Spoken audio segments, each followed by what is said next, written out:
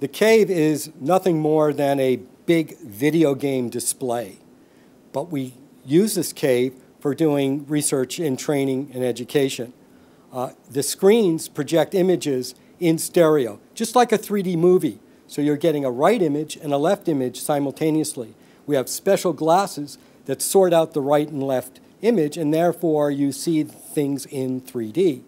We also have surround sound. The advantage of our cave is that you can also interact with the environment. So we have game players in our games that you can talk to and react to. That gives our game players more immersion in the environment than you would normally have in a 3D movie. CAVE stands for Computerized Automated Visualization Environment. In the work that we're doing on how people navigate through space, we can use games or virtual environments for exploration. I'm particularly interested in how people take clues from their physical environment. What do they use to determine where they've been and where they want to go?